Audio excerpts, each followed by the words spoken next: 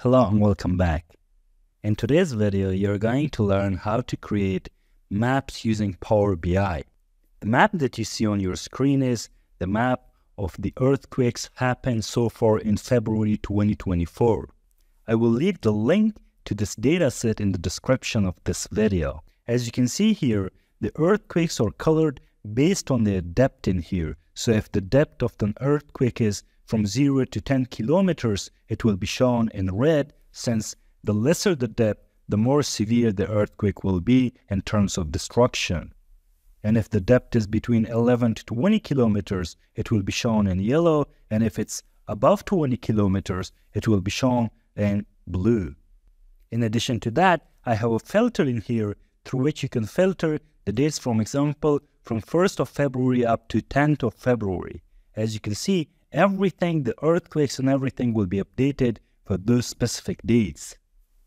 If we make it, for example, from 1 up to 8th of February, as you can see, everything will be updated. I'm Qadir from Engineeringly, and in this video, I'm going to take you through the step-by-step process of creating such maps. So let's get started. So first of all, I'm going to insert the data from a CSV source. So I'll go to Get Data. From here, I'll select the text or CSV, and as you can see, the data is located in this CSV file, which is called All Month. I'll select the file and click Open. It will take a little bit of time since the data set is a little bit big to be imported into Microsoft Power BI. And here, as you can see, there are some things, for example, the delimiter or the data type detection. It's based on the first 200 rows. You can go and make it, for example, based on the entire data sets in case the data is different in other cells. So it will go based on that. And in addition to that, as you can see, the delimiter in here is comma. And if you use a different delimiter, a delimiter is basically a character which separates two different types of data. For example, if in the same cell you have the time and you have the date, it's basically separated by the delimiter. So in here, we will leave it as comma, and we will go and transform the data in case we need a little bit of cleaning and applying different formats to our numbers in the data set. So once this is loaded in here, as you can see, our time and date is shown as time. As you can see, the calendar and clock in here, so that's okay. But for the latitude, it's shown as ABC or text. We will change it by clicking in here to a decimal number. We will add a new step, and in addition to that, the longitude should be changed to a decimal number as well. And the depth is a number, as you can see in here. The magnitude is a number, and the magnitude type, as you can see in here, it is shown as a text, and so on. So everything else seems to be okay. What I will do is I'll close and apply the data set. So it will be imported into Microsoft Power BI, and we can do the necessary analysis with the data that we have in hand. So once the data is loaded in here, what we will do is we will add a map in here, not the filled map, since the filled map will fill the whole country or the whole region, which has a specific category of data. But in the map in here, we can locate the exact points where the earthquake happened and then add a bubble size to that, so we can see where the earthquakes are deeper and where the earthquakes are happening at a shallow depth. So in here, the next thing would be to add the latitude. Under the latitude in here, double click this and bring it under the latitude.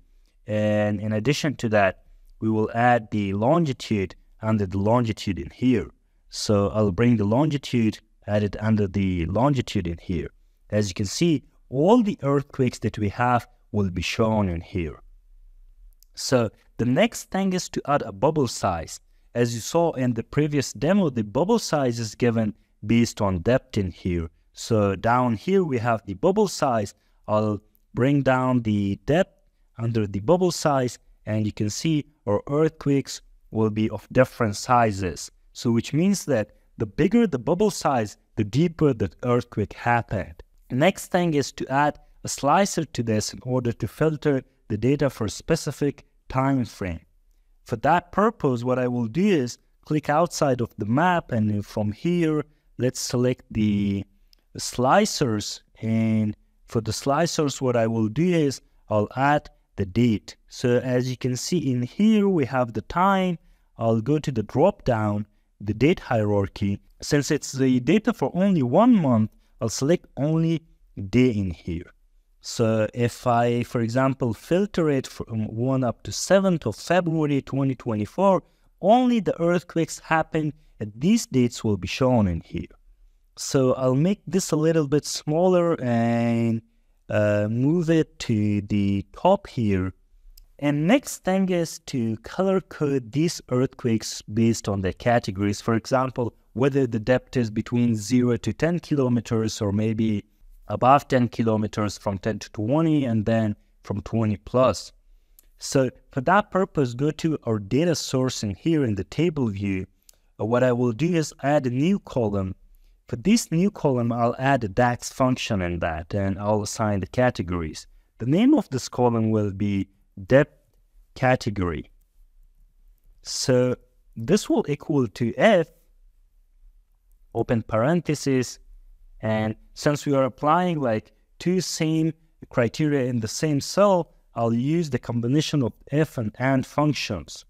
So in here, I'll write down depth. If this value is greater or equal to 0, and at the same time, the same value is smaller or equal to 10, then close parentheses, comma, and here I'll write down 0 to 10 kilometers.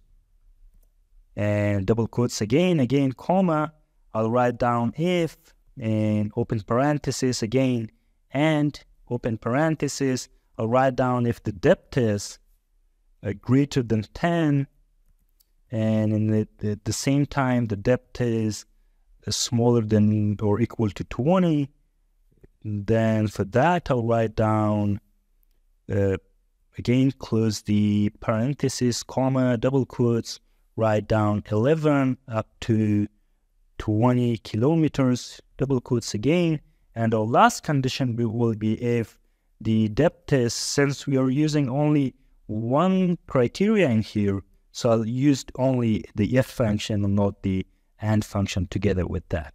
If this is greater than 20, then close parentheses and double quotes, this should be 20 plus. So double quotes again, and close the parentheses once, and second time.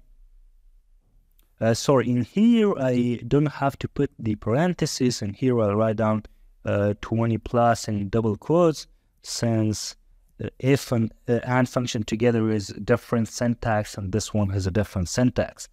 Close the parentheses once, twice, and 3 times, and then you'll press enter. So this will be added as category in here, as you can see. Now we'll go back to our visual. In our visual, what we will do is the new thing that we have added, the depth category, we will add this as you know, as the legend in here. So down here we have the legend. So what I will do is double click on this one, bring it under the legend. As you can see, it's color coded and we can see everything in here. So we need to do a little bit of formatting to the legends, for example, and to the title and everything. Now, next thing is to do some formatting to our map in here. Select the map chart in here, go to format the visual, and in the map setting, for example, let's change the style. For example, you can change it to Arial, and maybe it will take some time. And in addition to that, you can change it, for example, to light. Whatever is the way you like it, you can format your map to that color. And next, in the bubbles, as you can see in here, the size of the bubble, for example, you can increase the size from here or maybe decrease it from here, the way you like it, the way you like your visual to look like. And in the colors of the bubbles, you can go for the blank. For example, we can go and select the white color from 0 to 10, since the shallower the earthquake is, the more frequency it has and the more destruction it can cause. We will select a red color for this. from 11 to 20, we can select a yellow color, and for 20 plus, we can select a blue color from here. And moreover, we can go to general, for example, in the title, we can change the title to whatever we like it to be. For example, we can write down map of earthquakes in February 2024. In here, we can change the heading type and we can change the font from here. For example, let's select the Tahoma, for example, and make it bolder, increase its size, and more formatting you can do to your maps in here. The text color and everything could be changed as well. And in the visual, if you want to format your legend in here, you can go to legend, and for the legend, let's change the position to bottom right or bottom center, wherever you like it to be. And we can turn off the title, or maybe change the title to text. For example, write down the depth in kilometers, so it's clear for everyone who is going through this visual. So everything seems to be okay. So in here, if I go and filter our earthquakes for the whole year, for the whole month, for example, so now I can filter my map a little bit more, add more time frame to that, so more earthquakes are shown in our map. So here is how you can create maps for your data in Microsoft Power BI. I have left the link to the data set in the description of this video, so if you were interested, you can practice on your own and use it in your daily tasks. I hope you have liked the content of the video and found it informative. If you did so, consider subscribing to the YouTube channel and following us on Instagram and LinkedIn. Thank you very much for watching.